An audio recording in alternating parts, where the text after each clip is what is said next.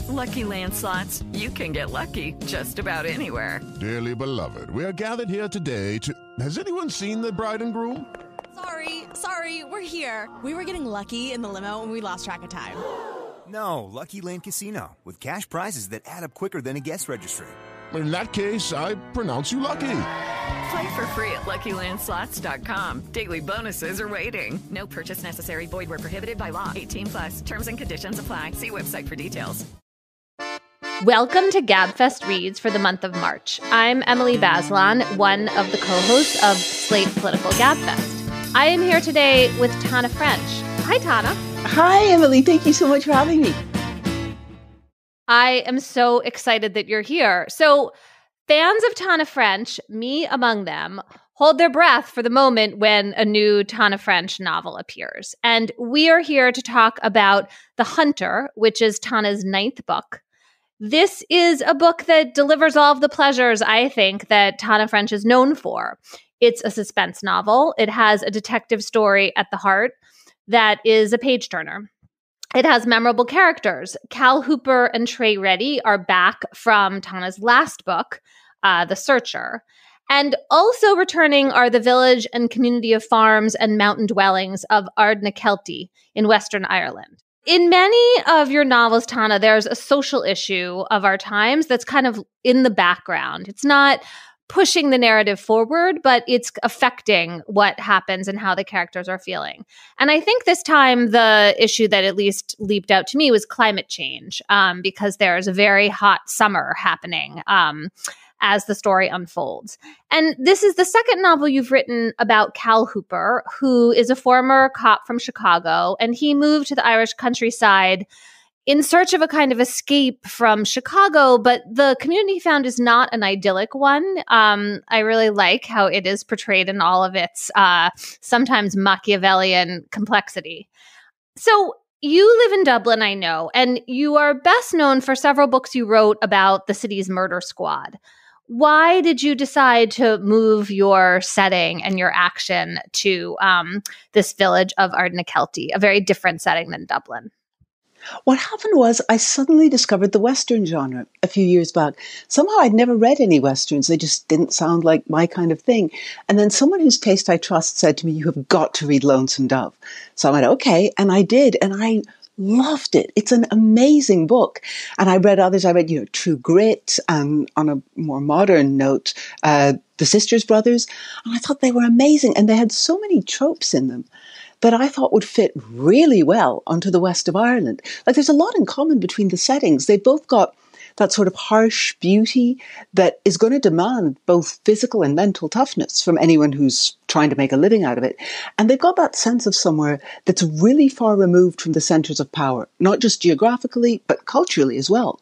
So that the people who are living there feel like the power brokers don't really care about them and don't understand them.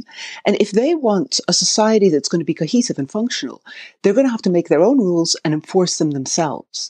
And I thought that's the Western, but it also shows up a lot in drama about the west of Ireland. And I started thinking about how certain Western tropes would map onto the west of Ireland. And in The Searcher, I was going for, the stranger who rolls into town, and maybe he's got a bit of a past, maybe he doesn't, but either way, he's going to turn into a catalyst. He's going to catalyze change in the small town, whether he wants to or not. But in The Hunter, I was thinking about a different set of tropes. I just felt like there were more things in that genre crossover that I hadn't played with yet and that I wanted to. I was thinking about, like, Trey's absent father, who in The Searcher it just has vanished off to London or somewhere like that. I thought, what would it do to Cal and Trey's sort of budding relationship that hasn't really solidified yet if he came back, if he showed up? And he seemed like the type of guy who would only come home, Johnny Reddy, the absent father, if he had a get-rich-quick scheme, if he had something to bring that would make him the hero and that would make him money. And I started thinking about the gold rush trope that shows up in so many Westerns. There's gold in them there hills.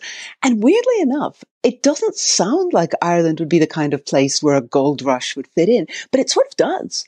Because when Johnny says there are all these ancient gold artifacts that have been found in Ireland, there really are. Those really are just huge numbers of them in the National Museum. And there have been little gold rushes over the centuries. Right up until now, you still get companies finding a seam of gold somewhere in the mountains and try to capitalize on it. So I thought, well, what if Johnny comes home with a plan to find gold in them there hills? And took it from there. You know, one of the things that I love about the gold rush part of the story is that it makes the book feel old and new at the same time. Like, there are a lot of cultural references to right now, to the internet, you know, to Instagram. We know that it's now, but because they're looking for gold, which, yes, evokes, you know, the 19th century in California and people panning in the river. You even have them out there in a river in one scene. It feels sort of timeless. And I wonder if that is also one of the appeals of this village setting, that it's in the modern world, but it's also kind of apart in some way as well. Well, it's one of the things I like about the west of Ireland, where it is modern. Like, these are not like old-fashioned people stuck driving horses and carriages, but it's very deeply rooted. You know, you get people on land that their ancestors have farmed for as far back as anyone can remember. You have reminders of the past everywhere. You have little famine cottages popping up all over the landscape that were abandoned in the 1860s during the Great Famine, and they've just been left to tumble down and to have nature take them back. So there are reminders of the past. It's very much present. The divide isn't as solid and final as it can sometimes feel in cities. The layers are very intertwined and very present at the same time. So one of the things that has always stood out to me about some of your previous books about the Dublin Murder Squad was that you would tell a whole book, I think in the first person, from the vantage point of one cop, and then you would switch over to someone who was kind of a secondary character, maybe not even someone we liked very much, who was another figure in the murder squad, and we would see the same world but from this tilted perspective. This book is your second book from the perspective of Cal Hooper, this ex-cop from Chicago. You're writing in the kind of close third person, but there are some scenes that take place like we're in Trey Reddy's mind, this, I think, 15-year-old kid who Cal has gotten really close with. I just wondered how you think about the first person and the third person, and whether we might someday have a book about Ardna Kelty from Trey Reddy's perspective or the perspective of someone else in the town who seems unlikely right now. The first third person thing first, right, to talk about that bit first. When I was thinking about this Western thing, one of the reasons I liked it was I was just coming off writing The Witch Elm, where basically the main locus of the action was inside the main character's head. It was very much a first person book because where all the conflict and development was happening was inside this character's mind. It was hugely introspective. And I had enough of that with it. By the end of writing that book, I got to the point where I was like, oh my God, this guy needs to pull his head out, go out and do something. And Westerns are very much about people who do things. They don't tend to focus the main action within anybody's head. It tends to be about the things people do, not the things they think. And they tend to be about people who prioritize action over thought in terms of importance. So Cal turned out to be like that. I wanted a narrator very much like that. Well, a narrator, a POV character, who was somebody who believed that you're defined not by your thoughts, but by what you do, by your actions. And that kind of necessitated third person. Because if you write first person, what you're saying is it is crucial for you, the reader, to be inside this character's mind. Their mind matters. Their thought processes matter. And the ways they lie to themselves are crucially important. It's all that intricacy within the mind that matters. But by writing third person, even close third person, you're saying you don't actually need to be inside this person's head. That's not where the important stuff is happening. The important stuff is what the person does. And so if I'm writing someone like Cal, who really prioritizes what he does over what he thinks or says, then I've got to be writing third person, because that's the only way that the structure of the book can match the character it's about. One of the special things about these two books of yours, I think, is how you are so close to two characters. I feel like Trey Reddy is really fully realized. It was true in the The Searcher, but it becomes even more true in this book. And in some ways, I mean, you're right, Cal's not introspective. That's not what he's about. Trey sort of resists being introspective, but actually has a lot of like really interesting thoughts about the community he's living in, about his family, about wait, I'm calling him a boy. He's a girl, which is sort of deliberate on your part. She wouldn't care. She wouldn't care. I don't think she would mind. But yeah, she has a lot of thoughts about her family and the world that she's living in. And I wonder, it's hard sometimes to write from an adolescent point of view. And were you very conscious of having this second voice who's speaking to us from inside her own head? I loved writing Trey. I loved this time that I got a chance to write from her perspective, even if, not first person, but still it is very much her perspective. Because the thing about her, yes, writing adolescence is tough, but it's tough because they're at such a transition point. And Trey's 15, and that's a huge moment of transition from that kind of childish viewpoint where you see things very much in black and white. You have one goal and you're consumed by it. There is no room for nuance and layering and complexity.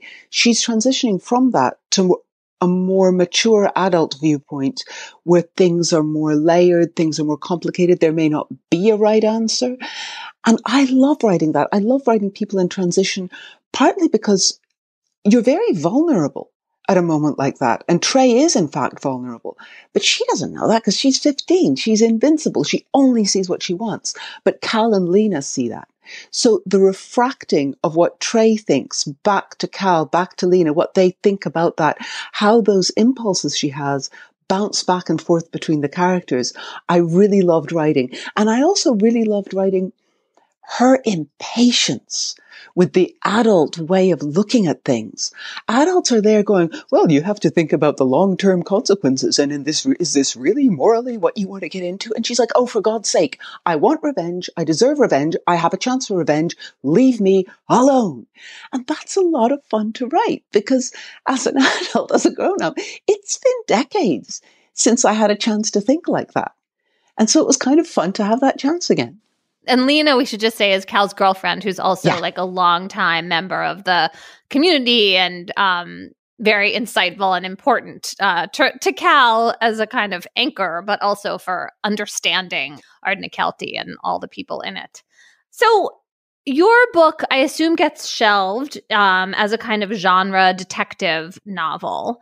But you're also obviously playing with all the boundaries of these genres. And, in a lot of ways, it's a very literary book, as are other works of yours. I think of you as kind of delivering what we expect from a thriller in a very satisfying way, but then kind of using that to say lots of other things and write these deep characters.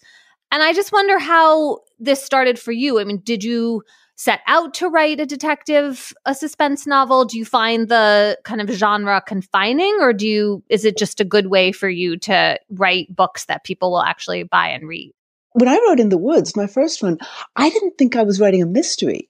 I thought I was just writing a book that was mystery shaped for practical reasons, because structure is not my strong point, right? I'm fairly confident when I'm writing characters. I'm fairly confident with atmosphere, with, writing on a sentence to sentence level. But when it comes to structure, I've had to work really, really hard to get cohesive structures that move forward and don't get bogged down, because I get really into my characters and I would happily just write these people and keep writing until the book was 1 million words long. My deadline was years ago and I still didn't know where to stop. I like writing characters. Thing is, though, about mystery, it's a really good framework. It nails down a structure because A kills B and then C finds out who done it. And then you can finish the book. So I started writing In the Woods in a mystery format, partly because I just love mysteries. Real ones, fictional ones, solved, unsolved. I don't care. I'm fascinated by them. And partly because it put a structure on it. It meant that the book had an automatic arc. Everything had to drive towards an endpoint. And when the endpoint had happened, I would know that it was probably time to finish the book. And I've stuck with it for those reasons. But I really don't find the genre confining. I think there are still people who believe in this dichotomy that, literary fiction, it's got great themes, great writing, but probably not a lot of plot. And genre fiction is got a gripping plot, but probably not a lot of characterization and just workmanlike writing. But the people who believe in that are in the minority now. Most people are going, well, I can try and do it all. I can try and take the bits that I want from all the different genres, mix them up and see what I get in the end. And I kind of see the mystery conventions as a starting point rather than as a bunch of boundary walls that I have to stay within. Because the mystery genre, right, it's been going for a long time now. And those conventions have been polished to an absolute shine by people who came before me. You've got the Golden Age writers, the Agatha Christie's, you've got people who have really done working within the conventions so beautifully that I almost feel like there's not much point in me trying to do that because I'm not going to do it better than Agatha Christie. So the next step is to play with those conventions, take them as a springboard and a starting point and see, well, what can I stretch? What can I bring in from elsewhere? What can I deliberately ignore or subvert? And where's that going to get me? And it is a lot of fun.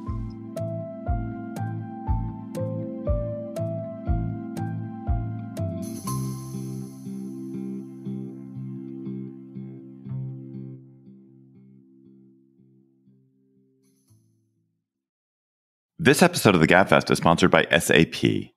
First, the bad news. SAP Business AI won't help you generate cubist versions of your family's holiday photos, but it will help you understand which supplier is best to help you roll out your plant-based packaging in Southeast Asia, and identify the training your junior project manager needs to rise up the ranks, and automate repetitive tasks while you focus on big innovations, so you can be ready for the next opportunity. Revolutionary technology, real-world results. That's SAP Business AI. This episode of the Gabfest is sponsored by SAP. First, the bad news. SAP Business AI won't help you generate cubist versions of your family's holiday photos, but it will help you understand which supplier is best to help you roll out your plant-based packaging in Southeast Asia, and identify the training your junior project manager needs to rise up the ranks, and automate repetitive tasks while you focus on big innovations, so you can be ready for the next opportunity. Revolutionary technology, real-world results. That's SAP Business AI. Okay, round two. Name something that's not boring. A laundry? Ooh, a book club. Computer solitaire, huh? Ah, sorry, we were looking for Chumba Casino. That's right, ChumbaCasino.com has over 100 casino-style games. Join today and play for free for your chance to redeem some serious prizes. ChumbaCasino.com. No purchase necessary. Void where prohibited by law. 18+ terms and conditions apply. See website for details. Hey, Jon Favreau here. There's no shortage of political takes in 2024, but quantity doesn't cut it. We need a better conversation about the latest biggest election of our lives. On Pod Save America, me and my co-hosts cut through the noise to help you figure out what matters and how you can help. Every Tuesday, Wednesday, and Friday, Pod Save America is breaking down the political news that makes us laugh, cry, and snap our laptops in half. Expensive year for laptops. Make sure to check out new episodes of Pod Save America on your favorite podcast platform or our YouTube channel now.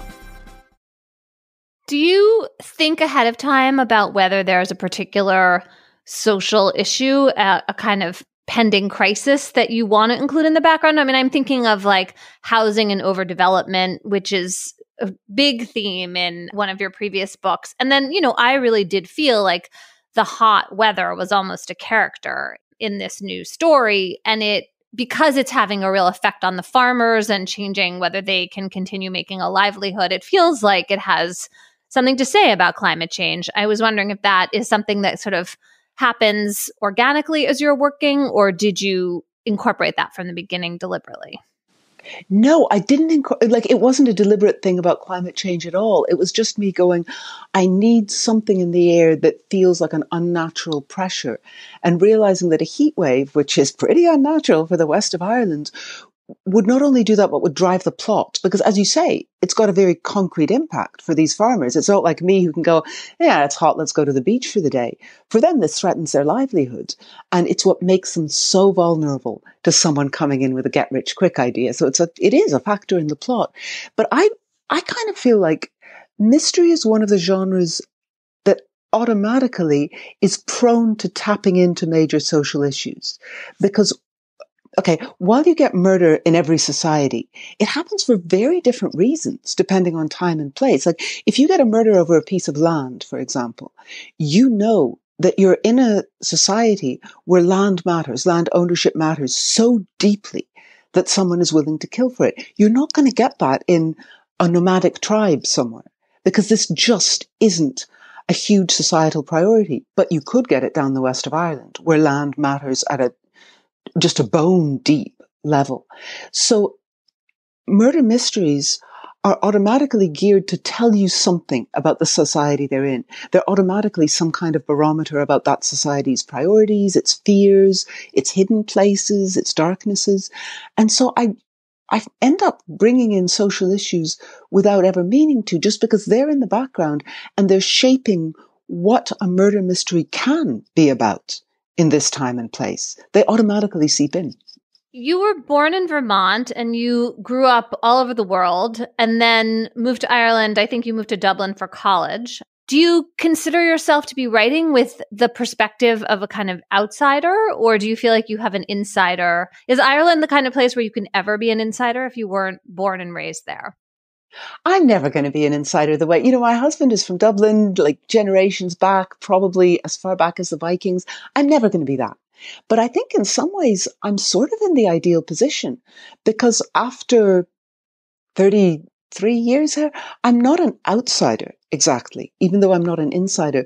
But that means that because I'm not an insider, I notice things that people will take for granted if they've been from here forever. Little cultural conventions, little, the way the sense of humor operates, the nuance in the way you slag somebody depending on whether you like them or don't like them or are annoyed with them or want to get a message to. There are tiny nuances. And if you grow up with them, you tend to take them for granted. But if you're like me, what they call a third culture kid, sort of moving around the whole time, you have to get very attuned to those so that when you go to yet another new place, you're not going to stick your foot in your mouth and you're not going to inadvertently insult somebody or say something incredibly stupid. You tune into how cultural conventions work. And I've been here long enough, and I'm enough of an insider that I've seen all those cultural conventions in action, but I'm still enough of an outsider that I notice them, I clock them. And that's pretty useful for a writer, because it means that you're aware of them enough that you can incorporate them into the books you write. And also that you know that your readers might not take them for granted any more than you do. So you don't place that expectation on your readers that they should automatically know all this stuff. You're bringing them in rather than assuming they're already in.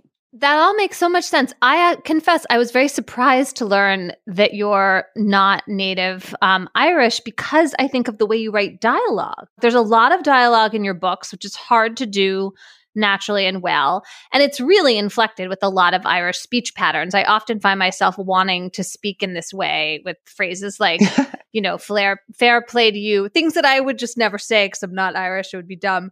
But I wonder if this is also a way in which one might assume that you can only write dialogue like that if you've been steeped in it from childhood, but that actually the phrases that you notice, you're noticing in part because they're a little different from what you grew up with.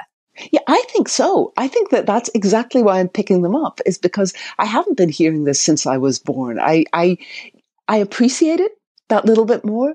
Like things like the Irish talent for creative insult, man, there is nothing like it. And I adore it. And I clock every single brilliant creative insult I hear. I heard somebody say not long ago, oh man, he's got a face on him like a melted welly. I am going to have to use that somewhere. It's just beautiful. And I think if you were from here, you might take that for granted and let it slip by you.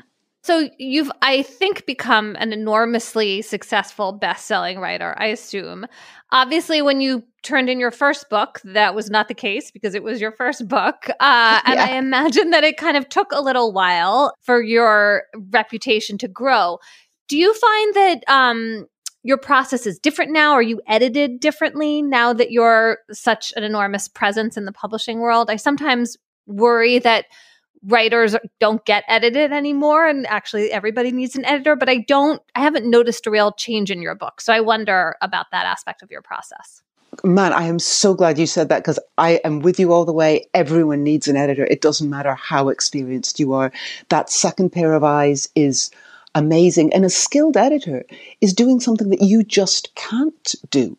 They're seeing what you want the book to be, and they're seeing what you need to do to take it that extra step in that direction. And I've been so lucky. I've had amazing editors the whole way. And my editor now, she sees the book in a way that I'm not capable of. She is seeing some holistic version of it that I can't see, because I've been steeped in the thing for 2 years by the time she sees it. And she's seeing what I want it to be that I didn't even realize myself.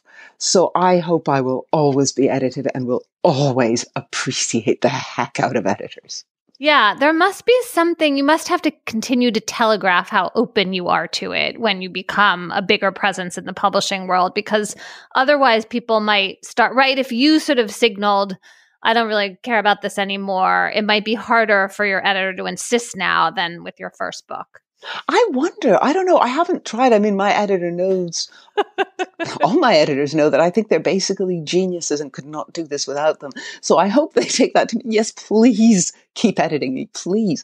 I also think it takes a lot longer than this to really know what you're doing as a writer. Like, I've been writing books for 20 years now, but I see so many writers who their best work only comes in their 50s, their 60s, even into their 70s. Cormac McCarthy was he was 73 when The Road came out. So even after 20 years, I feel like I'm only just starting to get the hang of this. So God knows I need an editor as I keep trying to figure out how this works. One thing that surprises me about your work is that it has not been the subject of a huge number of movies. When I went and looked yesterday, I found one TV series that was based on your first 2 books combined, which I need to go watch because I can't totally imagine how that would work. Is this something that you're interested in doing, or could we expect? It just seems like such a great body of work for some director or production company to tap into. Thank you. I haven't actually seen the series that was based on the first 2, because I was initially supposed to be kind of involved, but that was because I thought I was under the impression that they wanted to do an adaptation of the books. And it turned out what they wanted to do was something that was kind of loosely inspired by the books, by a few plot points here, a few characters there. And I just went, man, you don't want me involved in this. I'm just going to be sitting there going, excuse me, that's not like it was in the books. And nobody needs that. Everyone's just going to wind up stressed and annoyed at each other. So I went, no, you do your thing. You've got a great cast. You cannot go too far wrong. So since then, though, I've been going, I don't know really what I think about the idea of a film. I would love it if it was somebody who was in tune, almost like an editor, who had that ability to see more in the books than I've seen myself. Like, the ultimate adaptation for me is Greta Gerwig's Little Women. What she did with that book, I had read it as a kid. Of course I had, everybody has, but she illuminated it for me on levels that I had never seen it before. She brought out all these resonances, all these just thematic underpinnings to it. I see that book completely differently. And I thought that was just an incredible adaptation. And I would love to see somebody do that with one of my books. I'd love to see some director go, I'm seeing the things in here that you haven't even seen, and I'm going to illuminate them. That's the kind of adaptation I'd love. Well, I am no movie director, but I put that challenge out there for someone because somebody should do this, and the world will come and see those movies. Tana French, thank you so much for joining me today. It's been so fun to talk with you. Thank you so much for having me on. This has been great. Tana French is the author of the new book, The Hunter.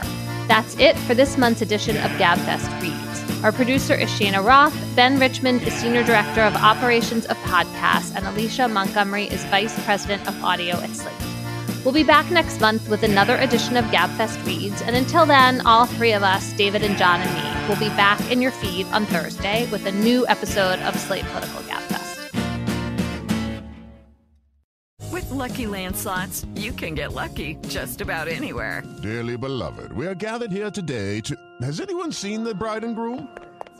Sorry, we're here. We were getting lucky in the limo and we lost track of time. No, Lucky Land Casino, with cash prizes that add up quicker than a guest registry. In that case, I pronounce you lucky. Play for free at LuckyLandSlots.com. Daily bonuses are waiting. No purchase necessary. Void where prohibited by law. 18+. Terms and conditions apply. See website for details.